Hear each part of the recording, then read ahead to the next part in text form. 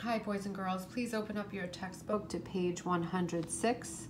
This is Chapter 3, Lesson 4, Natural Resources. The naturalist John Muir wrote, "So extraordinary, amazing is nature with her choicest, best treasures." The treasures Muir wrote about can still be found today. They are Earth's natural resources. A natural resource is something from nature that people can use, such as trees, water, and soil.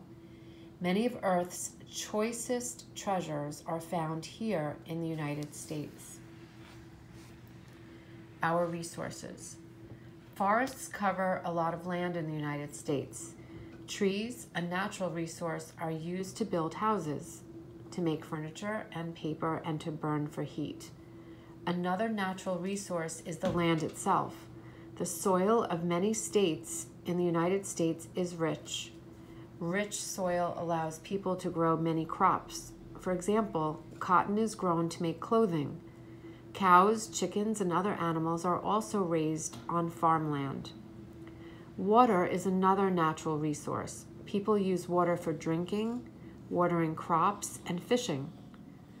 Other natural resources are found underground. These are called minerals. Gold, iron, copper, and salt are some of Earth's many minerals. Here's a picture of a farm, and it says on farms, land is used for growing crops such as corn and for raising animals such as cows.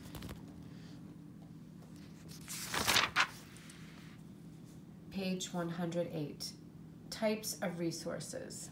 There's a picture over here of third graders planting trees, an important renewable resource. There are different types of natural resources. Some can be replaced quickly, but others cannot.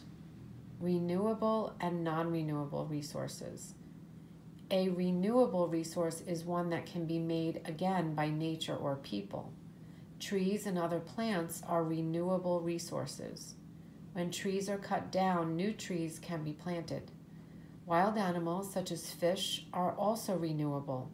People just have to let the fish population stay steady by not fishing too much.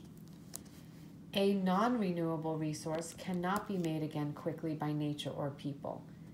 Minerals are non-renewable. It might take thousands of years for Earth to replace a mineral that has been used. Many fuels, such as coal and oil, are also non-renewable. A fuel is a natural resource that is burned to make heat or energy.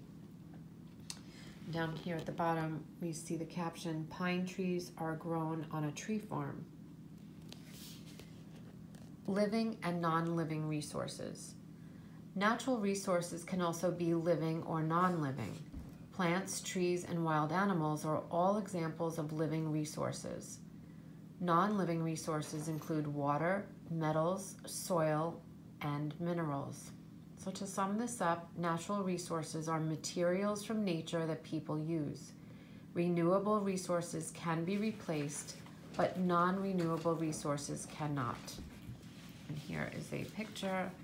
The caption says, "Oil is a non-living resource found deep underground. Wells are drilled to get to the oil."